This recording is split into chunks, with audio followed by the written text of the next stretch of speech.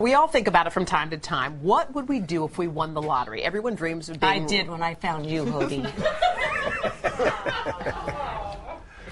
Everyone dreams of being rich, but most people think it could never happen to them. Well, self-made millionaire Steve Siebold says anyone can hit life's jackpot and start earning a fortune right now. He tells you how to get started in that quest in his new book called How Rich People Think. Steve. Hi. Steve, nice to see you. How are you? Hody's taking umbrage with you, Steve. Let's just get it out there, shall we? No, I do. Let's do it. You're talking about how it's sort of a mindset, because I know people who are watching and other people at home are working double shifts and struggling. And you're saying that being rich is all about what's in your brain and your mindset and how you think, and that may be a tough pill for a lot of people to swallow. Yeah, it really starts with the way you think. It's really about seeing money through the eyes of abundance and freedom and just unlimited opportunity as opposed to fear and scarcity. I think that's where most of us are trained and kind of brainwashed, if you will, to think about money.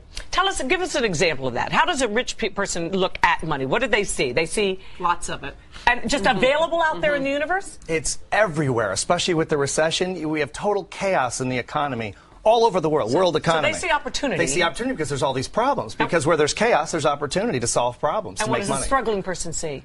Well, I think more fear. Well, what if I can't get a job? Yeah. What if I lose my job? What if I get a pay? You know, if I get fired? But how do you get off? over the fear? It's a big leap. I think you've got to expand your consciousness of your thinking by getting around how rich people think. That's why I wrote the book, honestly. Okay, so if I'm a person, I'm working a job, I'm barely able to pay my bills, and people are saying save money, and I know that there's not money to save. I don't have. I'm just barely making it.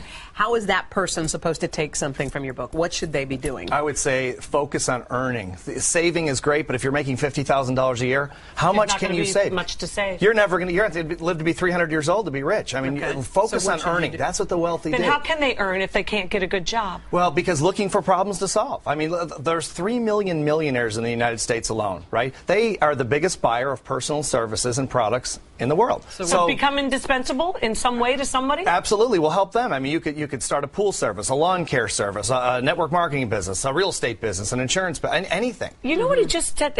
I'm going to bring it on Monday as my favorite thing. My friend Jackie, who does my nails, her family, they're amazing Italian family with the greatest sauce in the world. They started their own restaurant and foods now called Wise Guys, and it's fantastic. And they're making a new living at it. It's the story of America. This is what built this country. I'm going to bring you Ingenuity. the sauce on Monday. It's awesome. No wine, but sauce. Yeah.